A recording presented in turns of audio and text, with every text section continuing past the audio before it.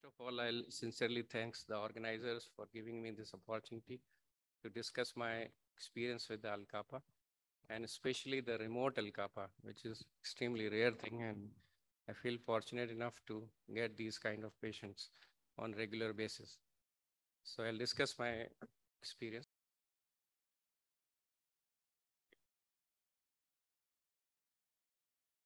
This is a recent image. I got it from an invitation and from World Society. It's a beautifully depicted picture of ALCAPA and very clearly seen.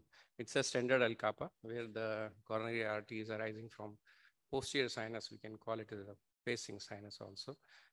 This diagram is designed by Dr. Richard Tang from Canada, Montreal specifically. Now, we all know that it's a very low incidence of this congenital heart disease, and almost 90% of the patients succumb by first years of age. But occasionally we can see ALCAPA even in the adult patients. I operated one patient of 44 years of age. Usually the adult patient will go to adult surgeons and they will be doing CABG in our place. Now, remote ALCAPA, if we'll discuss on following headings, if the ALCAPA, I consider these ALCAPAs if it is arising from the non-facing sinus. If the ALCAPA is arising from the right pulmonary artery and left main atresia. Left main atresia, of course, it is not ALCAPA, but I always discuss because I had really tough time to deal with this left main atresia. Now, these are the two images. I just modified the image. This is the facing and the non-facing sinus.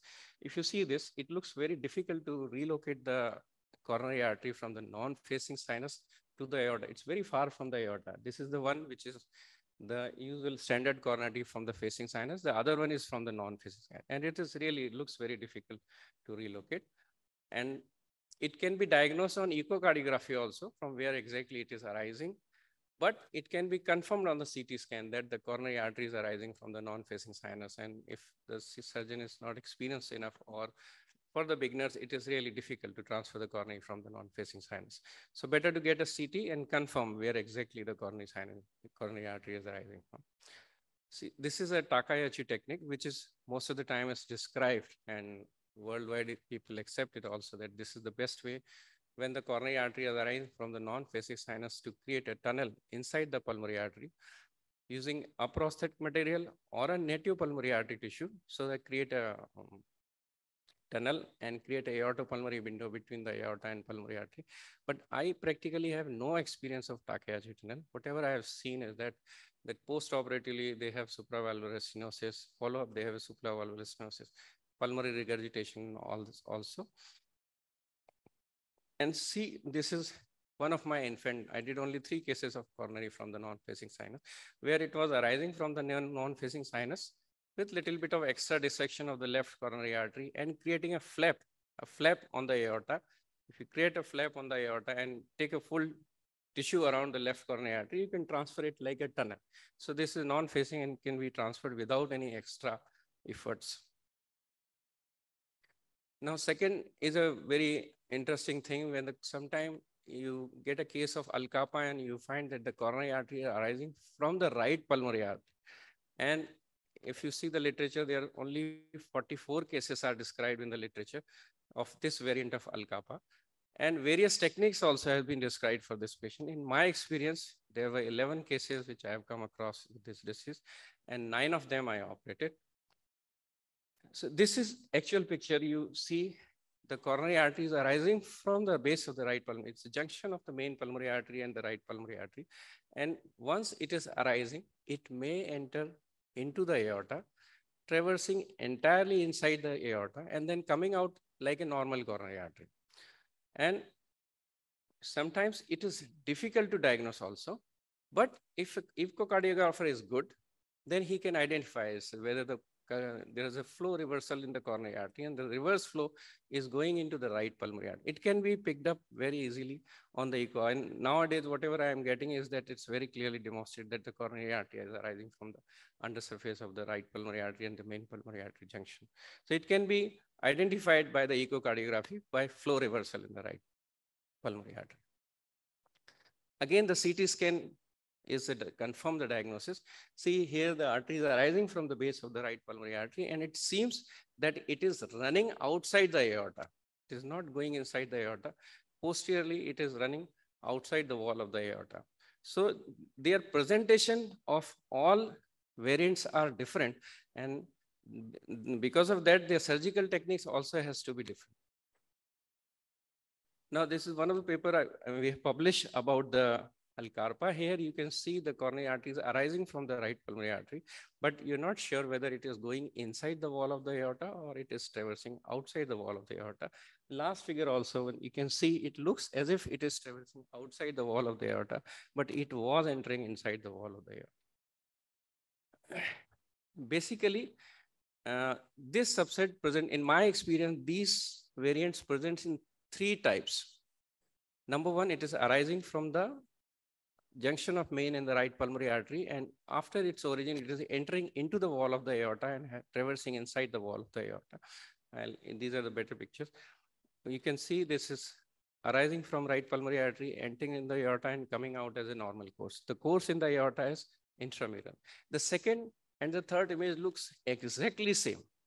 The only difference is in the first one, there is a flimsy adhesion between the coronary artery and the wall of the aorta. Whereas in number 2, the coronary artery is firmly adherent. It is firmly adherent to the wall of the aorta, and it is difficult. You can endure it. And this you cannot anticipate by any investigation. Even the CT scan will not tell you whether it can be separated from the aorta or not. It is difficult to predict. So one has to be prepared for these things. So these are the 3 variants which I have seen so far. Then the one indication, suppose you don't know the diagnosis, then in ALCAPA, you see extensive collateral between the right pulmonary artery and the aorta. If you see that area, you find the extensive collateral, that gives you a hint. Otherwise, the operative techniques are standard: division of the PDA, dissection of aorta and pulmonary artery, cardioplegia through both aorta and pulmonary artery. And one thing which is basically for the beginners, that after giving the cardioplegia, of course, after snugging the branch pulmonary artery, you divide the anterior half of the main pulmonary artery, and please inspect for the coronary artery, whether it is arising from the non-facing sinus, number 1, or it is arising from the facing sinus, or it is arising from the right pulmonary artery. And there was an occasion when I could not find any coronary artery arising from the pulmonary artery. There was no coronary artery from anywhere from the pulmonary artery. I thought it's probably I'm dealing with some cardiomyopathy, and I just closed off and went back to ICU. And the ICU, the cardiologist, good. He has immediately demonstrated the flow reversal in the coronary. And also almost 15, 16 back that I never heard the term left main atresia. So next time because he was demonstrating, we have to plan for the surgery, and I asked him to show the angiogram. We were not having CT scan that time. So when the angiogram was done, we could see that it is just the arteries, just short of aorta. It was pulmonary artery atresia, and we lost this patient. Now, this is the technique what I explained, that if you know the diagnosis before, just transect the aorta, and you can very clearly see the coronary artery arising from the right pulmonary artery entering into the aorta. And it is difficult from aorta to identify that it is traversing and where exactly it is traversing, or you try to unroof inside the aorta, it is difficult. You have to probe it, not only probe it, you have to just cut through that opening only. Cut down till the base of it. When you reach the base, you can see a wide opening of the left main coronary artery. So exactly what you need to do is just unroof the coronary artery, and the left coronary artery at your original place, and just resuture the aorta and patch the right pulmonary artery. This is one of the image where the coronary artery is arising from the right pulmonary artery, and then it is entering into the aorta. Of course, after unroofing, you have to reinforce the edges, so re-endothelize the edges, so there's no thrombus formation. Then this is one of the patient where the coronary artery is arising from the right pulmonary artery, but it was extramural. I told this is the second variant where you can separate the pulmonary artery, and where you can separate the coronary artery from the aorta. And I believe this is the only indication where you should transfer the coronary artery as a button. I went through the literature. There are cases where people have unroofed the coronary artery and then transferred as a button also. I don't see any reason once you have unroofed the coronary artery, the osteum is already in the sinus. There's no point, you can just excise that button. There's no point in transferring that button. So this is the only variant where the coronary artery is extramural. You can separate with the cautery and then you can transfer it like a button. This was the coronary artery. It is separable from the ascending artery. Now, this was the coronary artery. This was this aorta, this pulmonary artery, it can be separated and it can be transferred as a button using a trapdoor.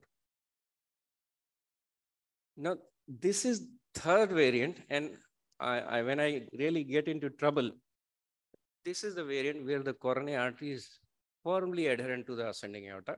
You cannot separate it. Maybe after a millimeter or two, you dissect it and separate for 2 millimeters. And after that, you realize if you further try to separate, you are going to hit the coronary artery. So now in this situation, if you turn, it is 180-degree turn of the coronary artery. It is 100% going to kink. So on table, I modified this technique to turn this button upside down. And the only thing precaution has to take, the incision has to go slightly down, maybe 1.5 to 2 millimeter. There won't be any kink. The artery can be just flipped and there won't be any kink. We have done 3 such cases. All of them did well. So this is something new, which I am recently done few cases. Then surgical technique, I already told this, unroofing is one. It avoids any kind of kinking. There's no kinking in the coronary artery and the ostium is lying in its natural place. The transfer, if you transfer the coronary artery as a button, there's a chances of kinking. Not only kinking, the coronary artery will be above the sinus of Valsalva. And where the coronary flow is not normal. Number 2, the intramural portion will always be there inside the hypertensive aorta. So that problem is lifelong to be there. And turning the button upside down, which I'm very happy till now with this technique. Results of ALCAPA. In fact, we have come across the 11 cases of ALCAPA. 5 patients I did unroofing, 3 patients I flipped it, and 1 patient, there was an extramural course, and I believe the extramural course is the only indication where one should transfer it as a button. Otherwise, there is no need to transfer it as a button. And this is again one of the interesting cases. I don't call exactly it is ALCAPA, but it is a hemitrunkus with VSD where the right coronary artery was arising from the same patient, where the right coronary artery was arising, left coronary artery was arising from the right pulmonary artery. Technically, I have not done anything for this ALCAPA, just relocated the right pulmonary artery and the VSD closer. So this is another interesting case. I just show it for the fact that there's a ALCAPA associated with AP window. Very few cases. It is only for those who just directly ligate the AP window. If you try to ligate in the AP window in such situation, you can get into a very big trouble. This is ALCAPA with double LED, even a long LED which was arising from RCA and a small LED which was arising from pulmonary artery, which we transferred like a standard ALCAPA. And this is what ALCAPA, ALCAPA, 14-year-old boy, he has come to me for a second opinion, and I told him that we'll be transferring this coronary artery after cutting the edge, and they didn't opt for the surgery, they went for CABG.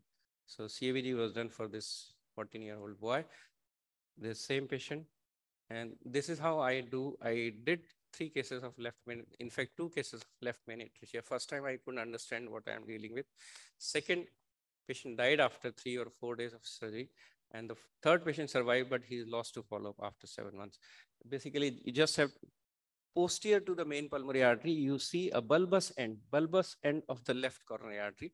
And if you cut this bulbous end, there will be tremendous return will be coming from that. And then once you cut this, you can transfer it like a normal proximal anastomosis. It's a thick, large bulbous end. You can just transfer it like a proximal coronary artery anastomosis. Results, one patient we could not diagnose, second died after 3 days, and the third one we lost to follow-up after 7 months. I will not speak much about the left ventricle function because left ventricle function will take time to recover, especially if you operate in early infancy, the left ventricle will recover faster. And if you operate in late infancy, there's no left to right shunt, then in that case, there's a scar tissue burden. left ventricle will take time to recover. But I am seeing the patient, the left ventricle function is improving even after 10 years of surgery. Mitral regurgitation, there is still a controversy whether one should go and repair the mitral valve in ALCAPA or not.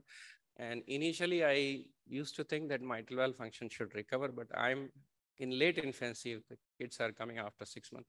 And even if there is a moderate MR, I try to do the posterior suture annuloplasty. And most of them, patient will have a good postoperative course, especially when tachycardia and everything settled, they can be extubated properly. So mitral valve repair, I'm a bit aggressive, especially if the patient isn't presenting in the left late infancy. So confirm, I will just only say, confirm the to conclude the talk that please confirm the ALCAPA after cutting the anterior half of the main pulmonary artery, exactly where it is. This is especially for the beginners because you may not even come across the ALCAPA when you're cutting. So just be very careful. If there is sudden LV dysfunction in any of the left to right shunt, you operate ASD, VSD, PD, and there is suddenly left ventricular dysfunction, which is not explainable, please think of the ALCAPA. It's common. I've come across where ASD closure was done, and after a clean second ASD closure, there was a left ventricular dysfunction, and after 3 or 4 days of investigation, we come to know there was ALCAPA. Thank you. Thank you very much.